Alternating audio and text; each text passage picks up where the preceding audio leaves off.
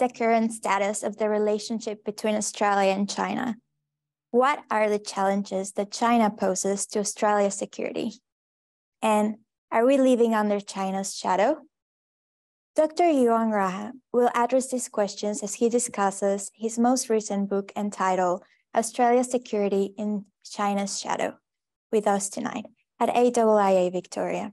But before we begin, I would like to acknowledge the traditional custodians of the land wherever we might be, in Dyson House or online, and thank you everyone for joining us tonight. Now I hand over to Dr. Euan Graham. Good evening.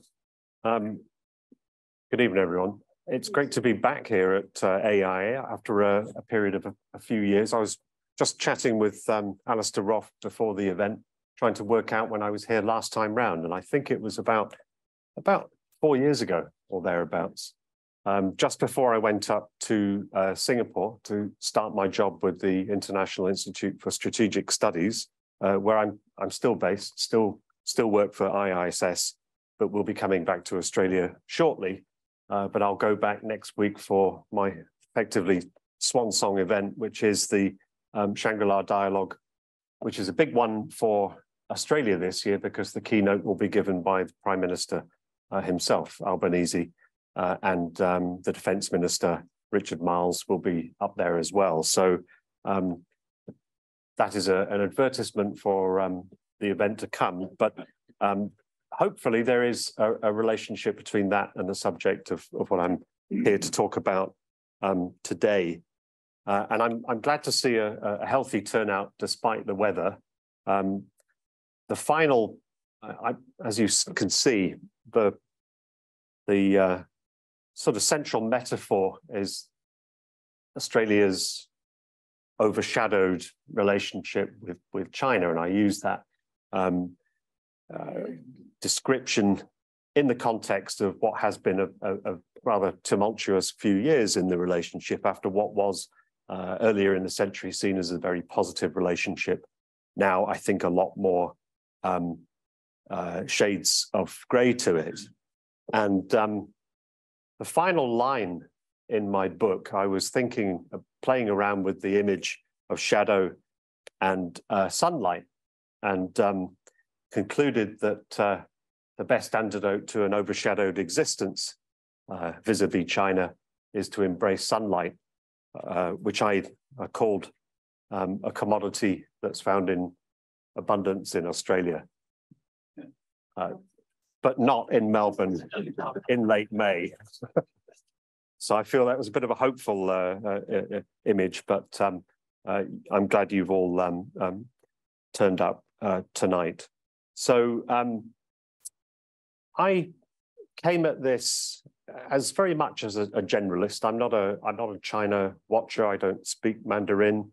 I'm not even an Australian. So you might ask me, what are my credentials to look at this very freighted bilateral relationship? Well, the conceit, at least, was that having been here in Australia, very much part of the debate when a lot of the tensions were really starting to manifest in around 2015, 2016, when I was working for the Lowy Institute in Sydney as their Director of International Security, and sort of living and breathing that palpable sense of change and unease. I can't say that I wasn't part of the debate. That very much was a lived experience. But going up to Singapore was my attempt to really sort of gain some perspective on this, kind of out in orbit from Australia, China, and it's a very roustabout debate, as I don't think I need to tell this audience. There's a lot of heat and noise that's generated. Some of it for good reasons, some of it for less good reasons, and that I think has tended to distort the debate. What I wanted to do was to try and provide a bit of perspective, and distance was the idea behind that, to try and get a bit of distance and perspective, looking down, as it were, on the relationship from my job up in Australia, in Singapore. And one of the later chapters actually does try and do that in reverse and put Australia into a Southeast Asian context. How does the Australia-China dynamic play out within the region in terms of what Australia now likes to often refer to as statecraft, which is across the silos of external policy.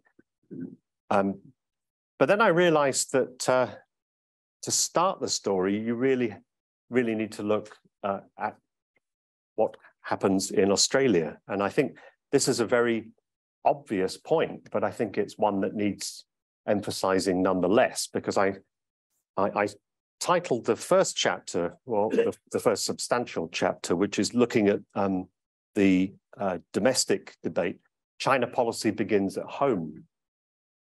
And I say that because I think there's no point for any country or any government really to talk about the defense of international principle or the rules-based order until really you're able to defend sovereignty at home. And I think that was the kind of key learning experience and test that played out in that period around 2015, 16, when the Turnbull administration was in power, and we saw a noticeable shift in how the government responded. And that primary test, I think, was played out in the domestic debate. And there were public triggers around that. There were a number of cases that got a lot of media attention. And I think the role of the media was also very significant in pushing the concerns about political interference higher up the agenda. It's not an easy thing to talk about. Again, I think the conceit as an author was that being out of Australia gave me some license to be able to do that, at least in general terms, to talk about the themes of Australia and how it played out with the targeted campaigns on behalf of the ruling party of China, the Chinese Communist Party, to deliberately cultivate influence in a way that I think was quite undermining of Australia's sovereignty. But I think there are broader themes that I also try and flag in that first chapter, which are about what's the role of China within the Australian foreign policy debate, because I don't think it's entirely seen as a on its own merits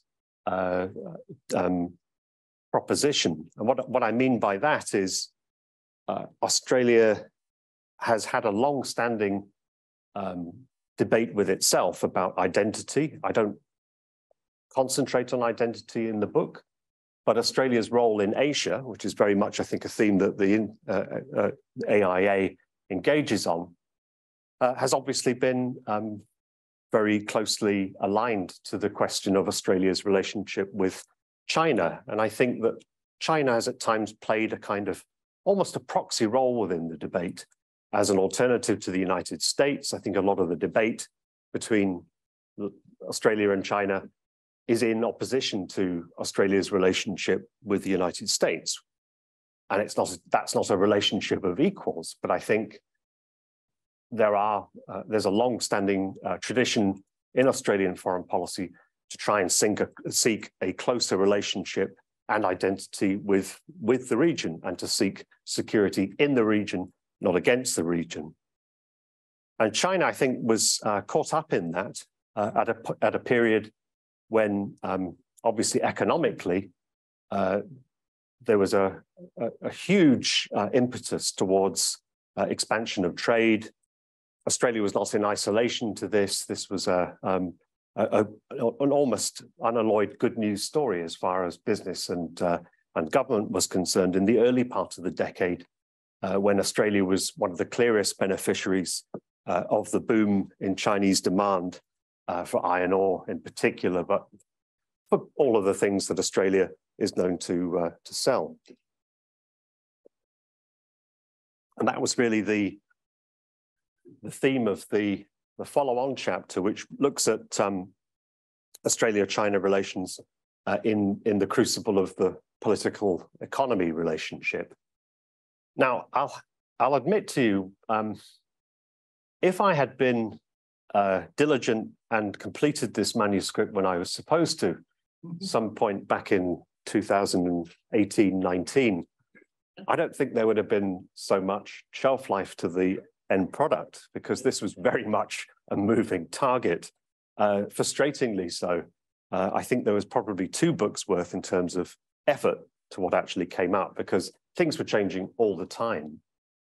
But if you're looking at the economic relationship, I think procrastination paid off in particular, because around 2020, there was a clear shift towards an economic campaign of coercion from China to use trade tools for political leverage. And I think that experiment was a very interesting one to see again from outside. I was actually back here for part of that time. And it was interesting, not just simply to sort of talk in terms of foreign policy elite debates, but I spent some of that time in rural Victoria and talking to ordinary rural Victorians about it. I thought was very interesting that they could see and sense the shift. And I think that was very clear, that sense that China had been seen as a good news, open-ended proposition without real downside, and that was fundamentally under question when the tariffs came down formally on barley, on wine, and in a variety of other sectors in a way that actually hurt people, cost people's jobs and livelihoods. And obviously that is a grassroots learning experience that then feeds up into the political process. And we see some interesting divides there too. Big business, particularly associated with the trade in mineral commodities, has depended on the China trade, and that has fed through into a story of growth for Australia. And Australia was the only OECD country that didn't go into recession after the global financial crisis. Clearly, there was a relationship between that and the fact that trade was booming with China. But that, I think, also colored the political terms of the debate. And there was some catching up to do with the fact that China was not simply an economic end user. Ultimately, there was a relationship to the government of China and to the ruling Communist Party, and that in every ultimate transaction, political risk began to insinuate itself. That, I think, was a key learning experience for Australia around that time. But the fortunate part about waiting to complete the manuscript is that the verdict came in. The verdict was pretty clear, I think, in the economic coercion campaign when it reached its course at the end of, in 2021. Of course, it's not over yet. I should stress that a lot of those measures still remain in place. But when I say it ended, I think the verdict was in that any attempt to sort of use that trade for positive leverage to gain change out of policy in Canberra on questions like Taiwan or some of the other points that were infamously listed in the 14 grievances that were leaked to a journalist in Canberra, and you can read about them in full in the book. I'm sure most of you will know already that was unsuccessful. And that brought me to a conclusion that actually coercion was not aimed about trying to get Australia to jump into the China camp or become politically part of the of the CCP's quasi allies. I think that was an unrealistic aim, even in Beijing's mind, by the time the Turnbull administration had brought in a set of counter-interference policies to defend Australia's sovereignty. But I think Australia has that a demonstration value also within the region. And that's why I think of it more in terms of punishment rather than coercion. Coercion is to an end. I think that the economic campaign on Beijing's part to punish Australia was also to send a message to others in the region to keep in line, essentially. So I look then, this is a very broad canvas that I'm painting, and I think that the breadth of it, while it may look unfocused from some angles, is necessary because China has to be understood as a policy actor. And when I was talking about China here, I am essentially talking about the Communist Party, that it operates in an integrated manner. And in order to fight fire with fire, it demands integration on the recipient side as well. And that's not easy for any country, but particularly, Australia is a large country geographically, but in population terms, of course, it's dwarfed by most countries in Asia. But the asymmetry is particularly great in the view with China. And I think that is also a challenge for Australians to grapple with, that is a test of Australia's ability to lift above its weight and actually to take on the role of being an independent foreign policy actor in the region, and not simply to, as a common critique goes, to rely on great and powerful friends, the United States, of course, being chief amongst those. And I think that's also a kind of positive lesson from the whole experience of the last few years, is Australia had a wake-up call and came to the conclusion that it needed to fundamentally defend its sovereignty on the basis of national interest, and to stop worrying about angering China. I think that was an important shift in national psychology, and one that had to be absorbed at many levels, at the elite level, as well as at the grassroots level. I'm hopping around a bit, but to return to the defense chapter, again, procrastination paid. Why do I say that?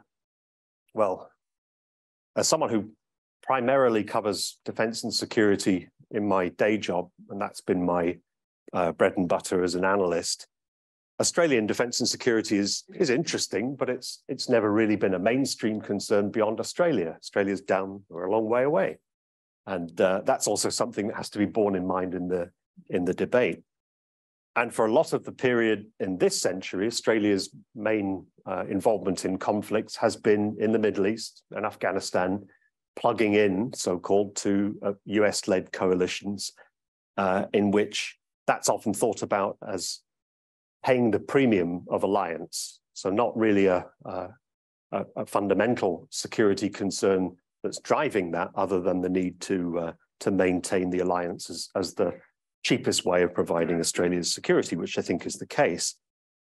But that tended to dull the senses of threat perceptions of Australia within its own region. And I think for about 15 years, I can put a timeline on it, since about 2008-9, there has been a growing sense within Australian strategic circles that China's military build-up, unprecedented in peacetime since 1945, and its intentions, as borne out by a claim on Taiwan, but also many other disputed territories with its neighbors, which have become not to the point of armed conflict, but very close to it. And we have seen loss of life across the border, the disputed frontier in India, but maritime tensions in the South China Sea. All of these things were boiling up and asking questions.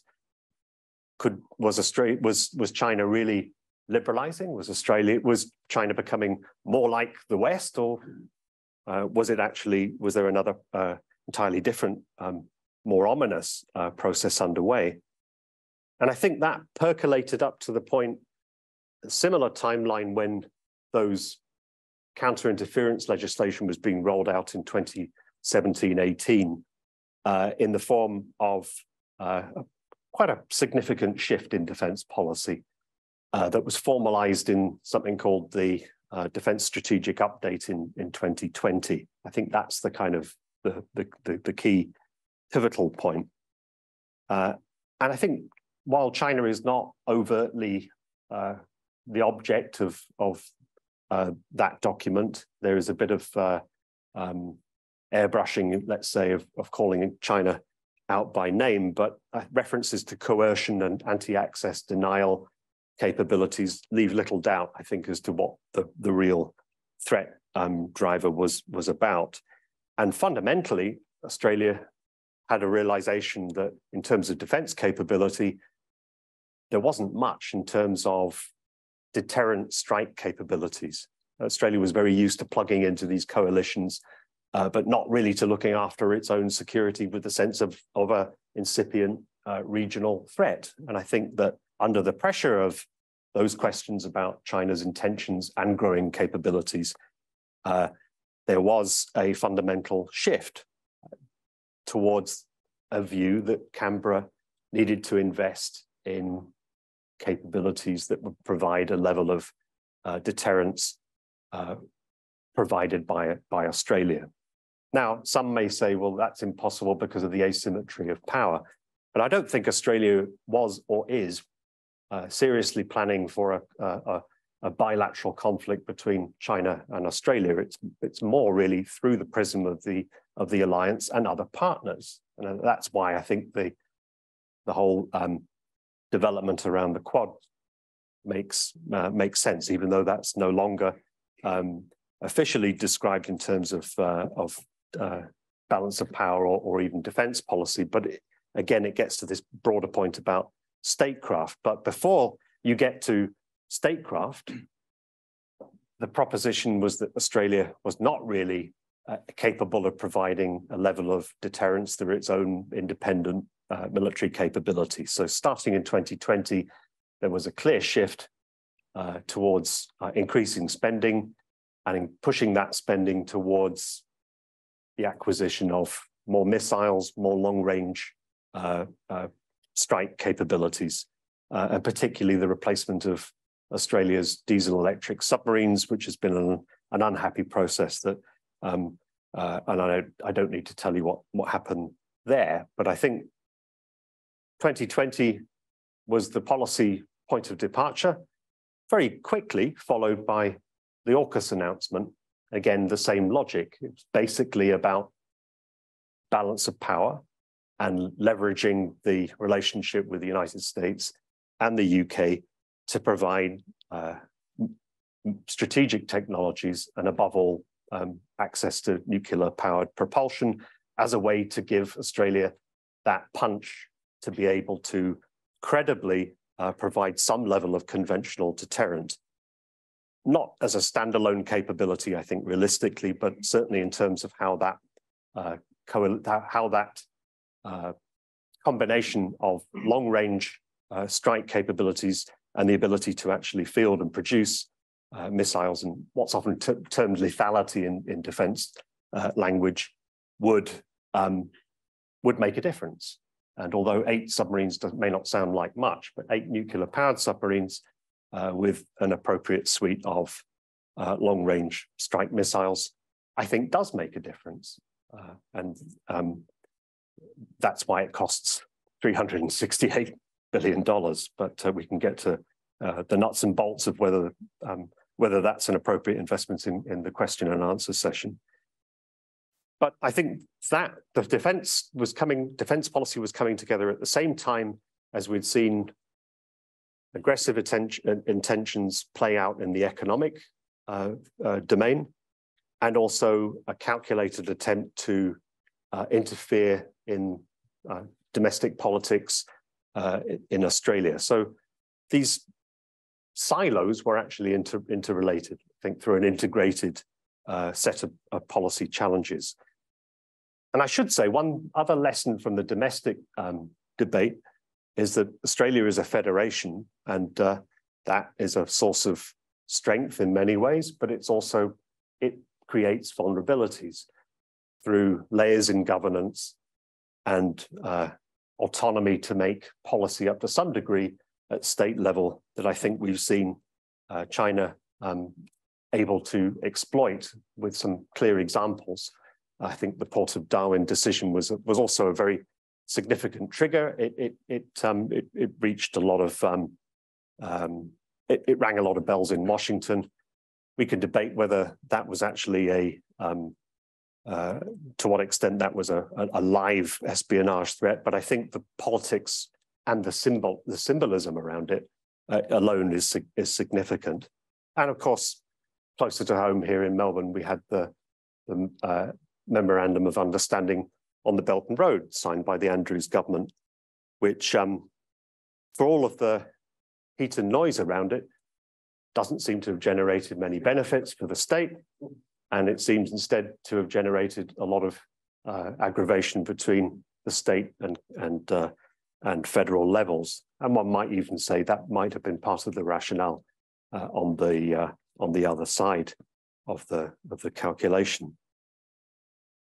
I've just put an asterisk there because when I sum up comments, and I don't want to go on too long, but I think that my final chapter was a proposition to try and gather all these threads together and make sense of it, not just in a domestic sense, but what's the value of this looking at Australia if you're an international audience, an international readership? And the book is pitched not at an Australian audience necessarily, it is partly, but it's also there to ask that question. How valuable is Australia's learning experience for other countries that are going through a similar set of challenges? And I think that proposition really does hold true. And certainly in the period when I was writing it, I think a lot of these, what are now sort of accepted as facts and truths about risk in the China relationship, were not at all certain. And there has been a learning experience, I think, in different tracks and different speeds across all of the Western democratic countries, but also not just democratic countries. Countries in Southeast Asia and the South Pacific have also been through their own learning curve. Australia is not a paragon, and I make that clear in the book. Australia learns like any democracy does through a rather messy process of trial and error. And there have been errors along the way, for sure. But I think the bigger point is that Australia has often been first through the gate on some pretty important decisions. The decision around 5G communications was not just the first in the region, it was actually ahead of the United States and the UK. And the UK, I think, was in a different mindset at that time. And that was debated at quite a vigorous level between the two intelligence communities and governments. And the UK thought it had a balance in which they could allow some of that Chinese technology to still play a part within 5G. But they have now wound back from that position.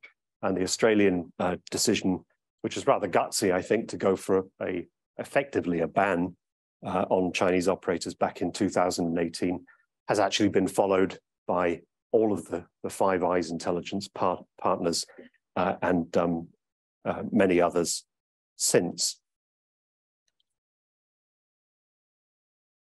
In the final two chapters, well, sorry, the final chapter is what does it mean for as a model, but that's the statecraft issue I wanted to take up and look at. Where does this wonderful map I always love, Southeast Asia and the Southwest Pacific.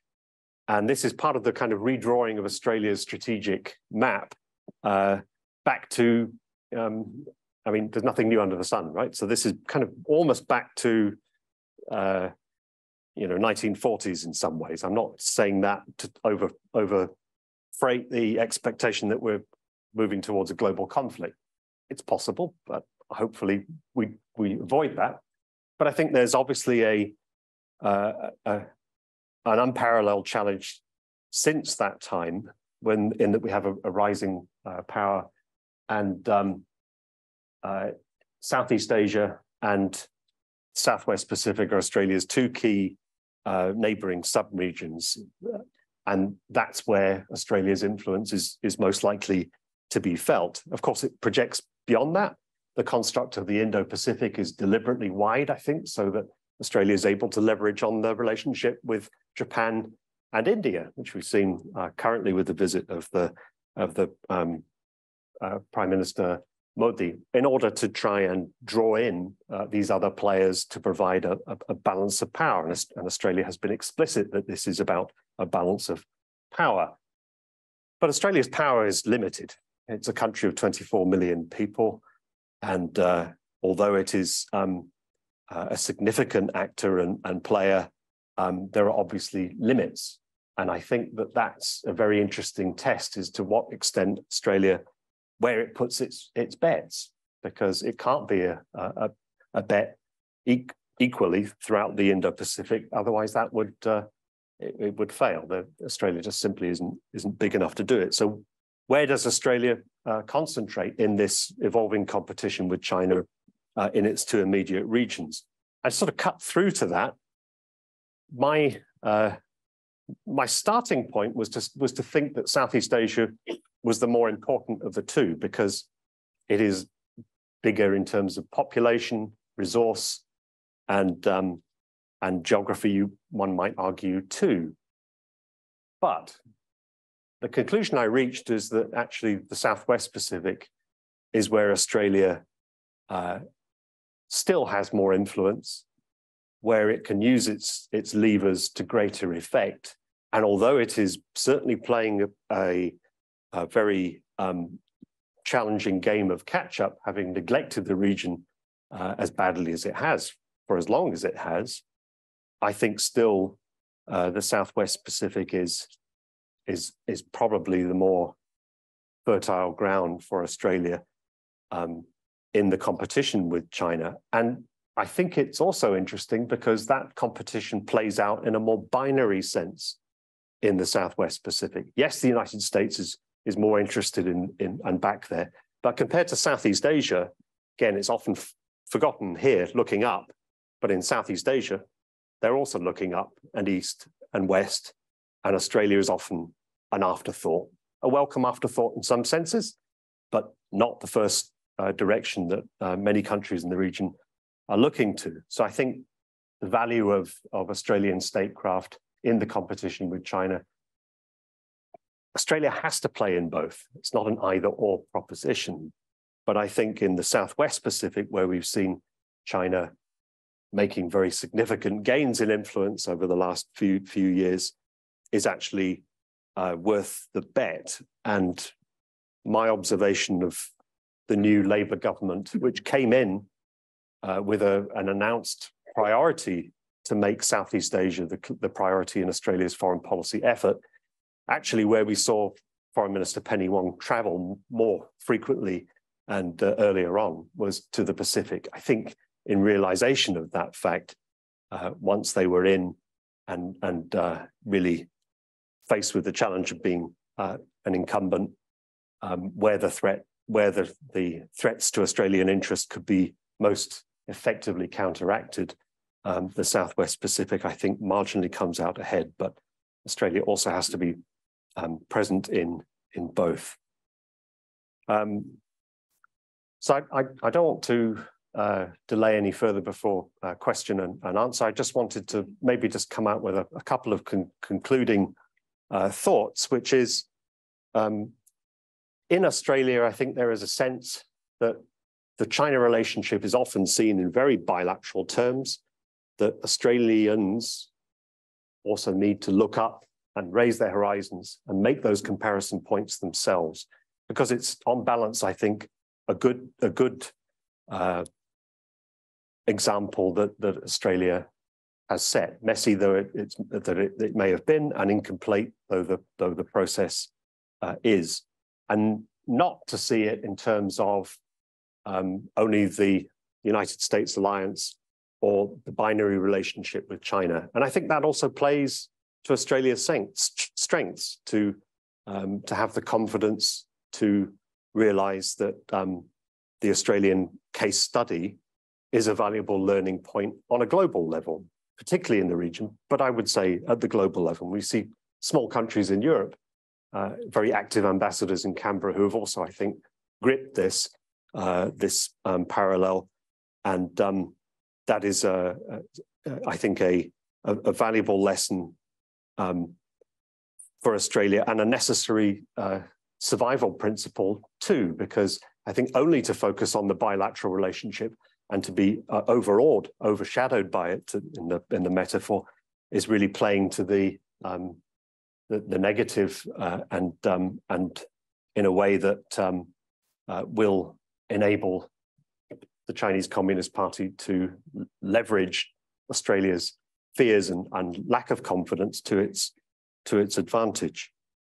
I don't want to demonize China into the bargain. I do call it a shadow. That is an emotive term, but I think that the clear separation in my mind is between the ruling party and the people of China, who have the misfortune to be led by that party in a particularly authoritarian phase of government, without the choice of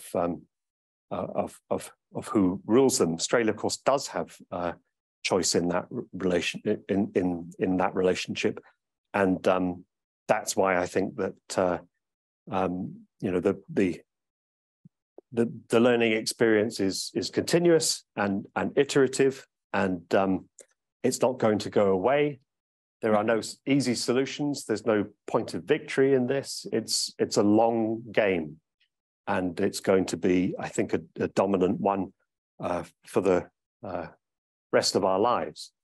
But it's not one that Australia should feel intimidated by, or that one that there aren't good solutions except to seek an accommodation. I think the whole evidence, particularly on the economic coercion side, shows that despite the fears that Australia couldn't find alternatives, that diversification wouldn't work, well, the market principle basically delivered. And there was no macroeconomic damage. There was sectoral damage on a significant scale, but Australia has weathered the storm in a macroeconomic sense, the wiser and better for it. And in fact, some of the rebuilding of the relationship that we are seeing now is, I think, China coming to the realization that on the economic front, at least, it picked the wrong fight. Euan, thank you very much. We'll come to questions in the room. We've got a roving microphone, so I'll just go round to Paul first off, and then we'll back. So if you could just briefly state your name and keep it to a quick question. We'll get through as many as we can, and there's a mic on the way to Paul first thing. Thanks, Euan. That was a great tour d'horizon. One thing you didn't mention as having occurred in the years in which you were writing the book is what happened early last year, that is Putin's invasion of Ukraine and its implications for how we think about the prospect of conflict in our own region. So without turning that into a long question, I would just ask whether you would care to reflect on how you see China's role in that context, and our strategic decisions in terms of AUKUS as a hedge against what's just happened to Ukraine. Well, thanks, Paul. I think the war in Ukraine is a geopolitical accelerant. It has brought back to the fore that major power conflict is a reality. And that's not just a notional comparison. The Russia-China relationship, although it's somewhat short of an alliance, there are tensions within it, but it's clearly getting much closer. And that really is the hinge of the comparison between what's happening in Europe and the Indo-Pacific. And some of the parting words Xi Jinping to Putin himself, for the benefit of listening microphones in Moscow, it was a pretty bleak message that was sent about that there were, changes not seen in 100 years. On the other hand, China, I think, is not obviously best pleased with the course of events. There are corresponding tensions in terms of its long-standing defense of territorial integrity. Caveat to that, not territorial integrity that China tends to covet in other places, but I think that is a genuine point of tension between the invasion of Ukraine and China's diplomacy on the global stage, where it's invested quite a lot in trying to make itself seen as the responsible stakeholder, at least to the global South audience. In terms of Australia, well, Australia, I think, has certainly started well on Ukraine by making a pretty generous material pledges to the defense of Ukraine. And I think that showed that it brought the conceptual link between Indo-Pacific security and European security. That may be one area where the current government seems to be treading more cautiously, because that initial line of material assistance seems to have dried up a bit. We'll know a bit more when Prime Minister Albanese goes for the NATO summit in July, but he apparently needed some coaxing to be persuaded of the case to go in the first place. So that is a work in progress. Elsewhere in Southeast Asia, to connect it to those two key sub-regions, it's interesting that the countries in the South Pacific seem a bit more energized about Ukraine and the negative precedent it poses for small, vulnerable states than in Southeast Asia, where I think, with the exception of Singapore, which had a clear line that this was a point of principle about invading sovereign states, but others have either chosen to keep their head down because it's a long way away and they don't feel it as a direct challenge, or else, of course, Russian dependence on Russian defense supplies, which still, I think, has a major constraining effect over not just India, but Vietnam and some of the other Southeast Asian countries. Thank you. I'm Christopher Lamb, and I'd like to follow on in part from that question. One of my main concerns, and I'm part of the organization, is the Australia-Myanmar Institute and that relationship. If there's one country which to me exemplifies the way Australia and China can find common ground over the future in a country, it is Myanmar. And it's hardly ever mentioned these days by politicians, and not by you tonight, when talking about Australia's security interests in Southeast Asia. So I'd like a comment on that. But the other thing I want to say is that what you say about Australia's security is, for me, a comment about an Australia of 30 years ago or more. The Australia of today is a country which Modi's visit shows is a country with a very large population with origins in various parts of Asia. The number of people of Indian extraction in Australia now is almost as great as the number of UK extraction. This is quite a remarkable thing. And that, to me, shows that there is a different character in terms of the assessment of Australia's security today than the one of 30 years ago. And with all due respect, I think a lot of what you said is out of date. Would you like to comment on any of that? Sure. On Myanmar, I think Myanmar's not, it's not as if it doesn't have geopolitical resonances. It's probably got enough geopolitical resonances to get it in trouble, but not enough so that people really pay enough attention to try and solve the conflict. It's sort of... We're on the wrong side of Australia for that discussion. But I don't think it is really a centerpiece in US-China competition. Therefore, it plays less of a role in the themes that I'm concerned with in my book. On the India question, well, sure, Australia's changed out of all recognition, and I think for the better. But the point why India is interested in Australia is India also sees a balanced against a common threat perception. That common threat perception is China, because however threatened Australia feels, it's going to be a lot less threatened than sharing a common border where there are a constant loss of territory and loss of lives. And I think that India buys into the same balancing logic. And that's why that relationship, which has never fulfilled its potential, despite so many attempts to try and do so, is now coming together with the glue of a common threat perception against China. I don't mean that as purely military sense.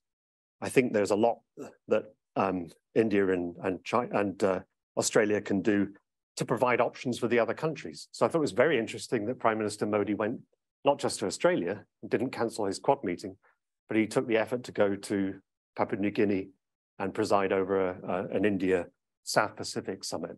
And that shows that India is, I think, going beyond the rhetoric of acting east. And again, it's doing so in the logic that it is in a generation-long competition with a hostile power to its north. Thanks for a very interesting talk. Tony Hastings is my name.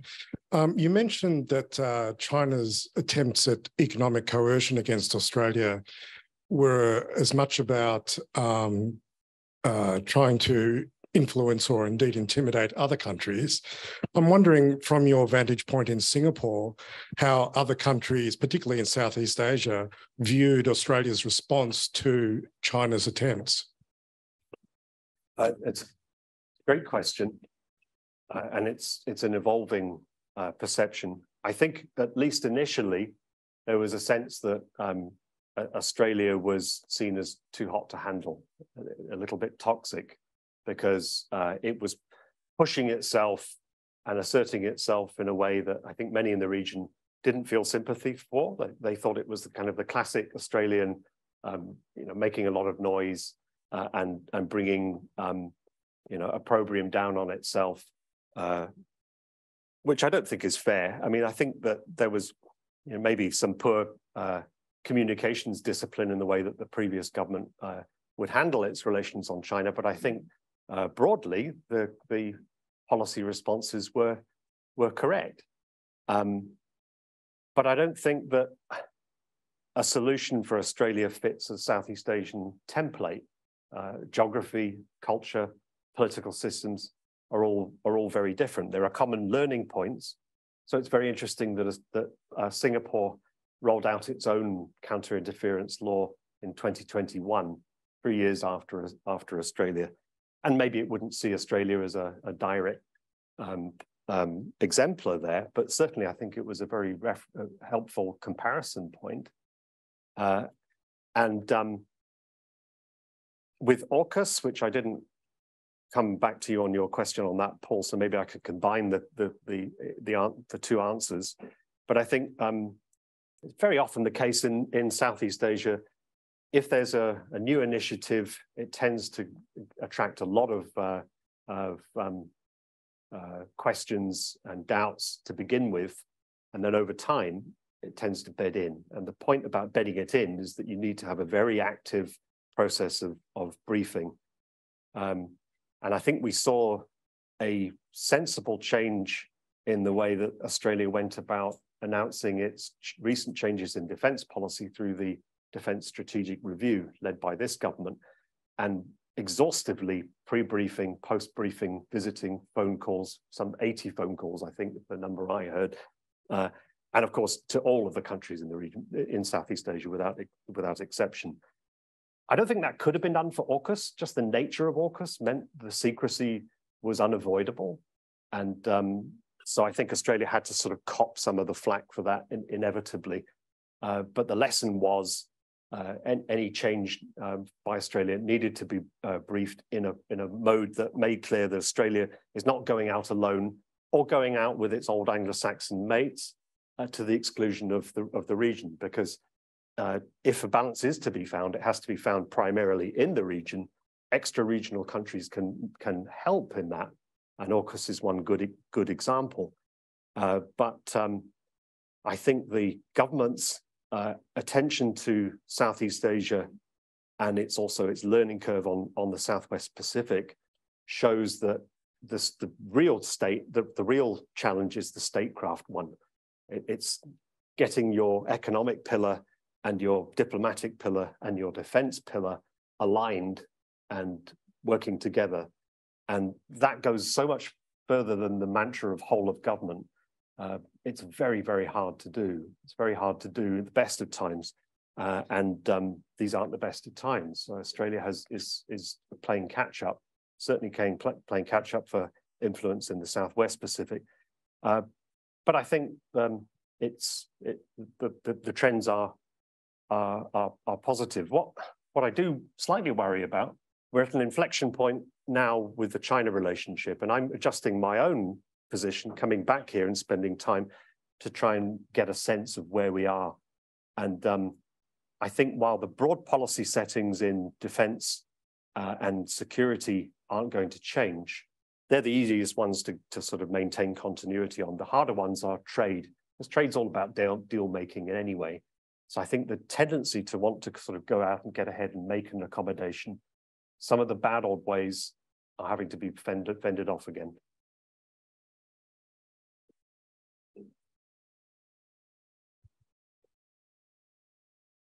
Thank you. You started your presentation by saying that you wanted to remove yourself from Australia as well as China so that you could see it from a probably more helicopter view. I wonder if it is enough to go just to Singapore and West Pacific. To what extent does your book look at the matter from a very global point of view, and also major power struggles at the moment? Because it seems that there are arguments that the power is changing from the West to the East. And if you put all of your prepositions through that filter, how does it look? Because given Australia's size and abilities, is Australia actually projecting herself and her focus in the right direction or not? Because the threats might be quite different to what we might be seeing from that perspective. Well, it's a challenging question, and it reminds me of the earlier question about Ukraine as well, which is it's the same issue. Should Australia put its effort into a conflict where there is no direct military stake, but clearly there are principles at stake on a global stage? I think Australia is, as a middle-sized country, always well served by multilateralism.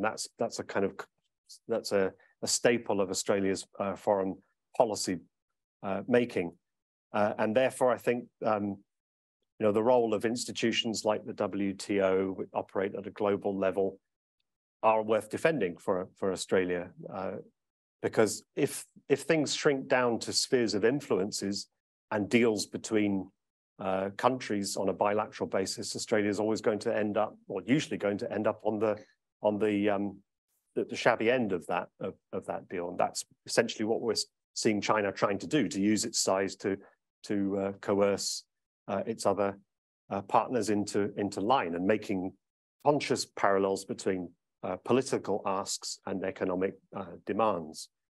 And that, I think, there is a global balancing element to that. So the role of European countries, although it may look like yesteryear to some, is important. I thought it was significant that the UK, although it's a much less powerful country than it was 30, 40 years ago, deserves its own bullet point in the Defence Strategic Review. And it's also, I think it's been forced to raise its own risk and view of the world because of the break in the relationship with the European Union. But the glass half full of that for Australia is that you've got countries in Europe that are showing more interest here in this region, for the reason you said. Basically, the center of global economic gravity is moving to the Indo-Pacific, and that's not going to change. That's not going to. Well, that's the conundrum. It's opportunity, but it's also threat. Yeah, sure. Hi, my name is Lottie Van Wyk. Thank you for your insights tonight. I was just wondering if you could speak to the fast tracking or how the shift between the Australia-China relation in light of climate change and the very maybe more proactive position with China versus Australia at the moment. Thanks, Lottie. I don't mention climate change very much in my book. Look, I think that's not to belittle it as a policy challenge for the whole world, but I think China will make its own climate change policies based on its own interest. It won't make them because that's part of a broader deal making offered by Australia or the United States, for that matter.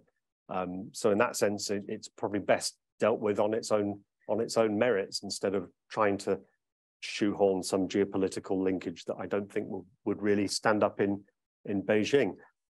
It probably helps more in the relationship with the South Pacific countries in particular, because in their paradigm, climate change is an existential concern. That was certainly a point of tension with the Morrison government. So the fact that the current government embraces more about the climate change message has, I think, eased the obstacles to a better relationship with the Pacific Island countries.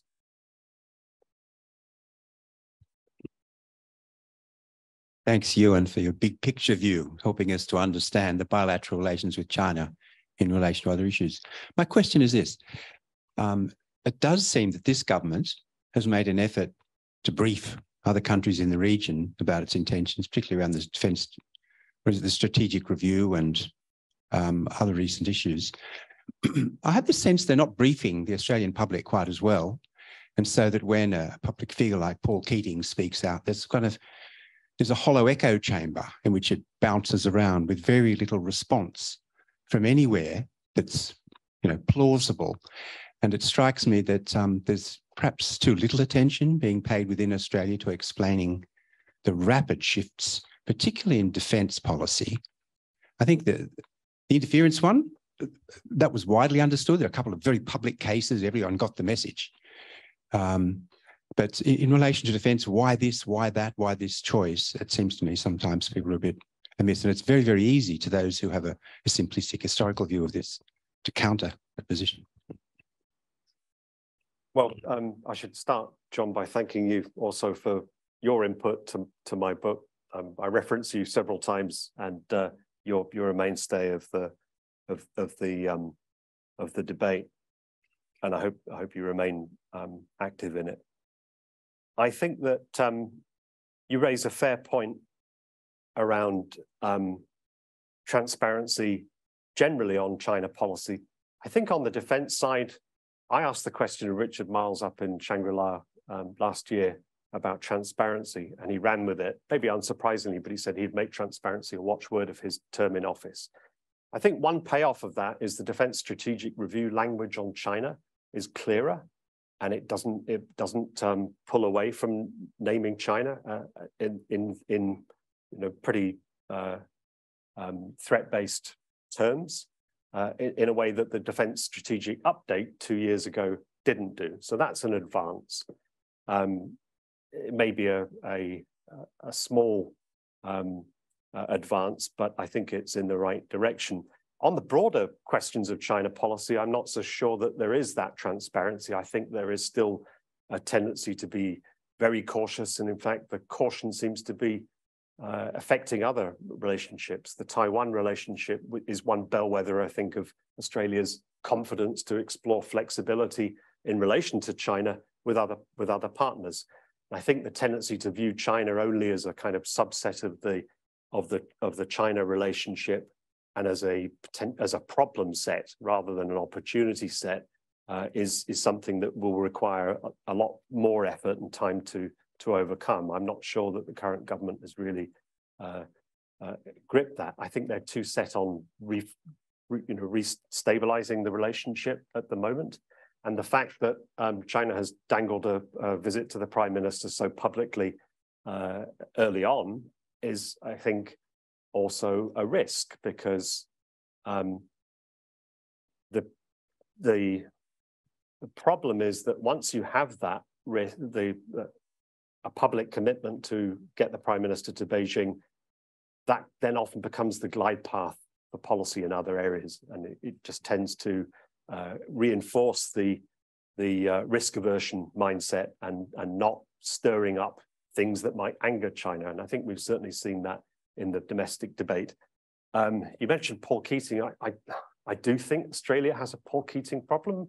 And I think that the Labour Party probably has a particular Paul Keating problem, because some of his comments, not just on China, but basically trashing other partners in the region, Japan and India, I think is, it's it's damaging, and I think it needs to be called out, because I think that would be a significant step forward to resetting the domestic settings of Australia's China policy, because he is such an outsized influence. On the other hand, he's not, there's no suggestion that Keating has direct influence on policy, but the fact that he's still there with that stature, making statements publicly as he does, in very emotive and unhelpful ways, I think is a challenge for everyone to agree. Okay, well, Euan, unfortunately, on that note, we've hit our allotted hour, so I think we'll have to wrap it up. Feel free to come and have a chat in a second, but please join me in thanking you. Thank you for all the work you've done on your book, and I'll remind listeners here in Dyson House and those online, the QR code is up there. There's a 20% discount using the code, valid till June the 8th.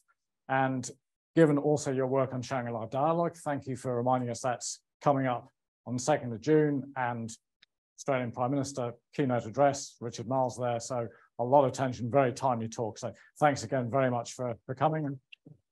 Thank you.